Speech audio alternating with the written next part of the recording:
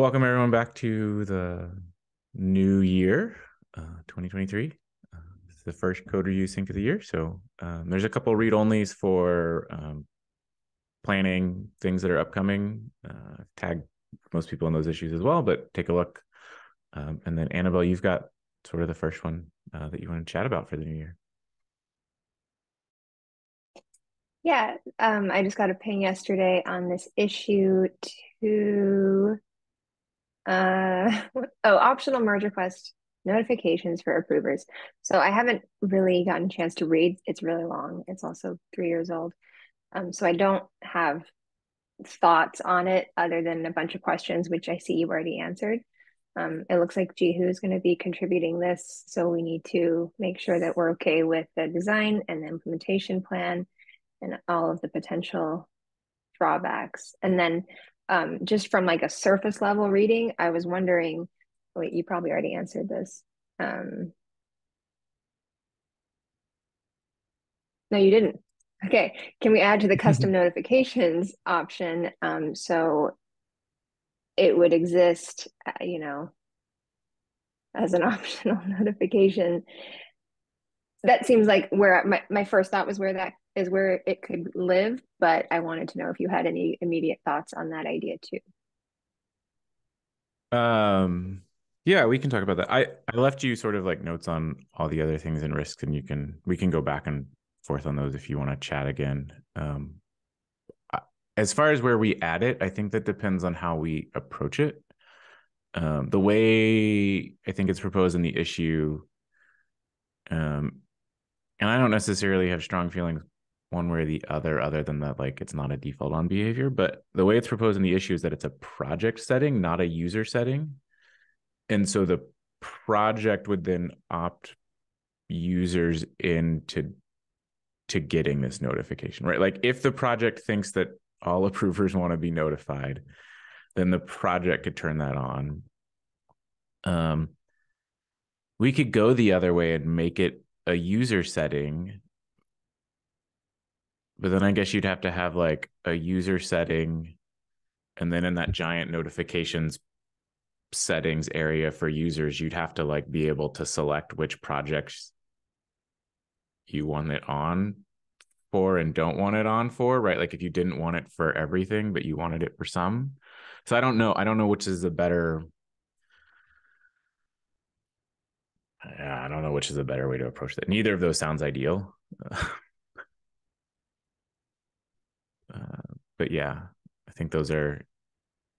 So yeah, depending on what you think there, I guess that would change how you would approach it. Right, that makes sense. Um,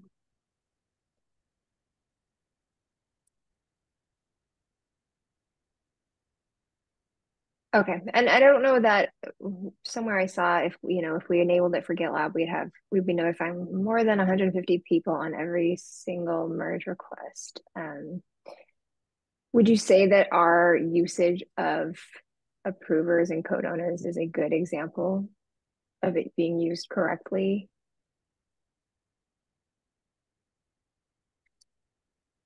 That's a tough question. One of the things I had been thinking about, like, if you step away from code owners, um, I don't think we have good data on this. I'd have to go look.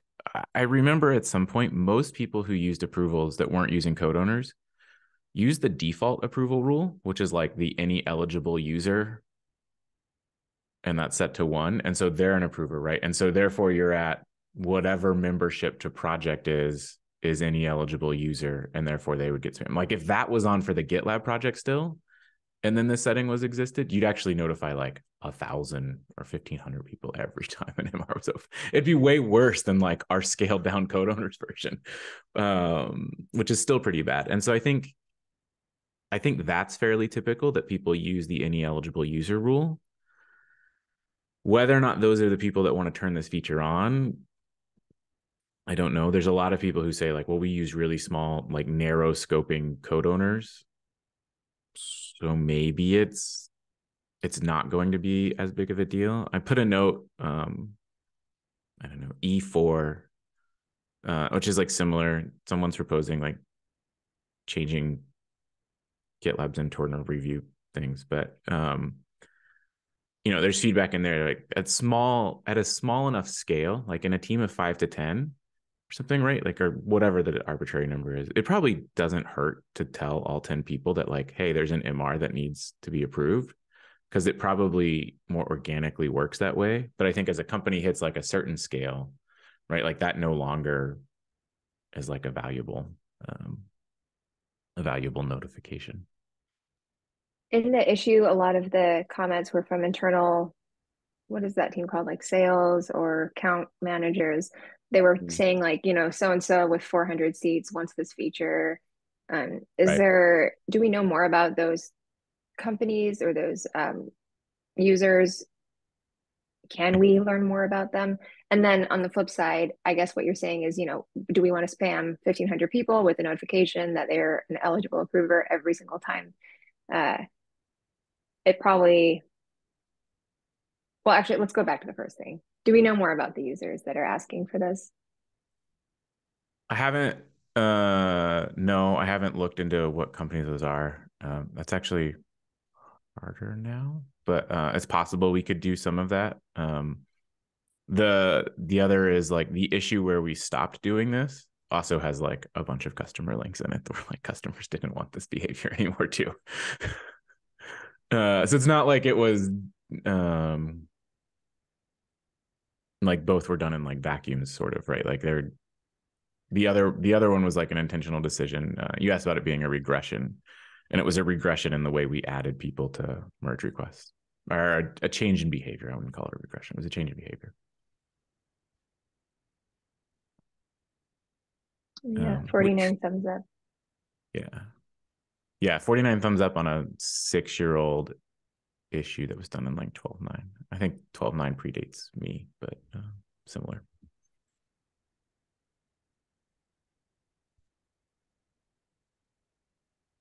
Yeah, so we Okay. could do the same. Like we could look into the customers if you think that would help. If you think it would help to talk to some of them, um, I think by making it optional, right? Like we reduce the blast radius, and so like it may be less important, and we just let people sort of opt into this behavior. I think it's a question of how we let people opt into the behavior.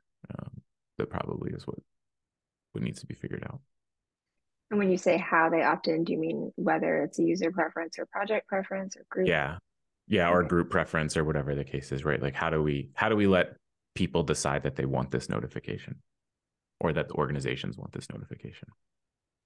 Yeah, that seems logical. The possibility of sending way too many emails is not necessarily our problem, and I don't mean that in a mean way, but it is a possibility. You're going to need to fine tune the rest of your project settings, membership settings to get the result that you want. And I'm assuming the people that do want this are working that way anyway. And the poll based approach, this would be super useful for that. Yeah. There's another issue. I added it in the related section too. That's some of this sort of exists. So if you like edit approval rules on an OpenMR, we do actually send you an email that says you've been added as an approver. Like that notification exists, but only if you edit the approval rules, which is a very weird um, trigger there. So like some of that already exists. And then the other one is related, not related, is that I guess we send you a to do in certain situations as well if you've been added as an approver. um, but not an email, just a to do. And so that is also related, unrelated. Like we probably need like all of these things to like get into one setting place, which may be why this is more work than like that one issue is. And so um, it'd be good to take a look at.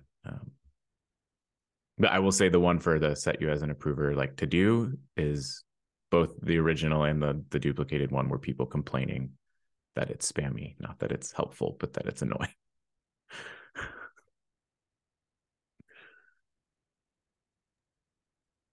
Great. And then I just added one more at the bottom. I've seen this brought up a few times, and I don't think there was, a conclusion yet, which is fine. But when should the notification be sent? When the MR is first opened? What if it's in draft status? And then what if additional approver rules are added after the fact? So I guess on open unless it's draft sounds reasonable. Or we could add a setting to always open merge requests in draft mode. And then when you turn it to ready, then it sends the notification. I figured it all out. We're good. Yeah. Okay. Yeah, I don't know either. I think that's what's confusing about the notification, right? Is it because it's not clear like what the value and like do you want to know that an MR exists or do you want to know that an MR is ready for review? And I think that's sort of like the difference of when you would send that notification. If you send it when it goes into draft, then you as a person who could approve now know it's something you could approve. And if you want to keep an eye on it, you could. If you send it when we mark as ready, are we telling you you need to go what is the purpose of it at that point? The other risk is that if you're using code owners, in theory, this notification could fire off every time you push because you might have added a new file that touches a new code owner trigger, right? Like, so like, yeah, I don't have good answers for like, how do you deal with this on an ongoing basis? Because there's a possibility that the approver set grows as the life of the MR grows. And so do you send it once? Do you send it to someone if they show up in a second rule? Do you send it if they show up in a like that? It just feels like it gets messy quickly. So I think those would be things to think about. I don't. And then this probably belongs actually in a different section, but if we did this and it was set up so code owners were notified in some logical way, how would you imagine assignees and reviewers working with this? Would the people who are reviewing it just assign themselves, or would you just ignore those sections?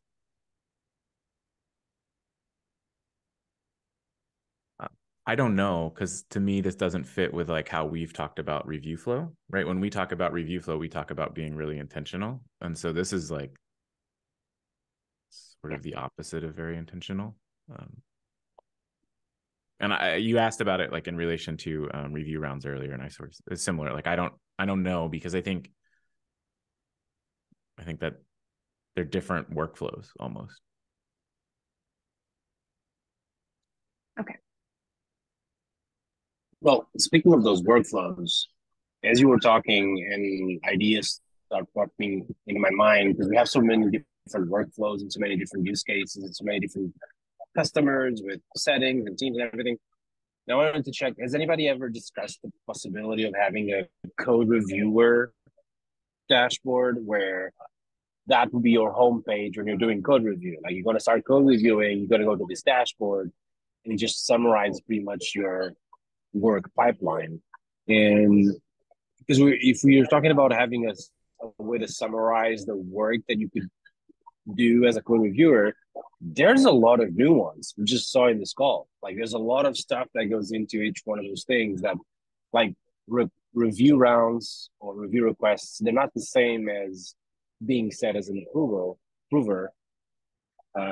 So it's kind of like there's different levels to the importance of these things, but there's still, if I'm done with my pipeline, I might go into this, take a peek at stuff that is waiting for review, and the waiting for review depends on the teams, conventions, and settings. So all of this starts to be very complicated. And earlier above, I was musing about adding stuff into the MR dropdown, which it's a no-go from the start, but it just starts to become this thing where we've talked about merge request boards in the past, being able to visualize the evolution of the merge request with the review rounds that is going to come into play again.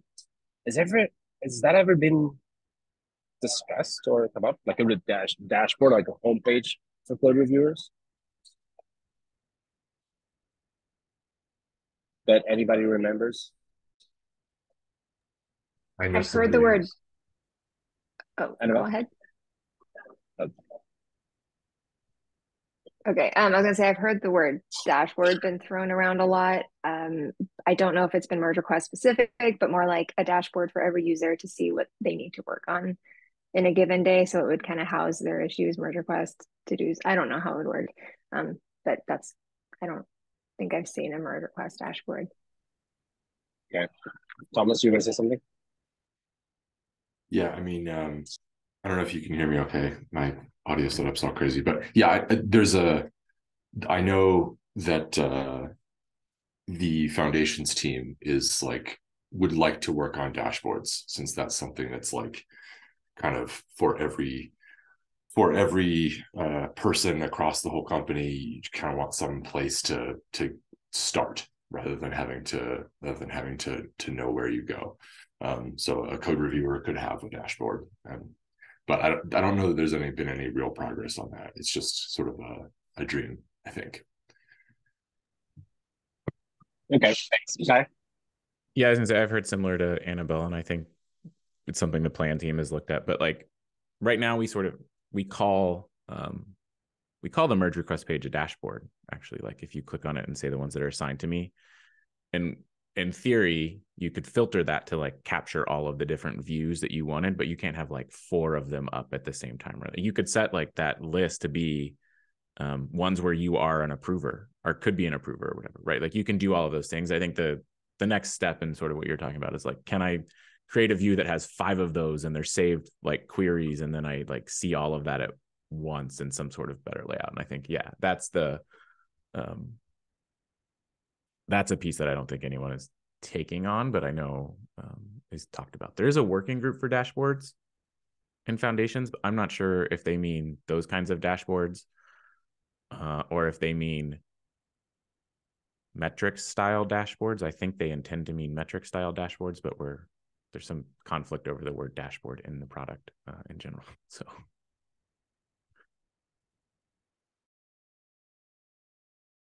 Yeah, probably the wrong terms, but yeah, I'll move it over and see if there's anything that we can, and I'll search around. If you have any issues, link it up so I can jump in. And thanks. Is there anything else that we need to do for this issue?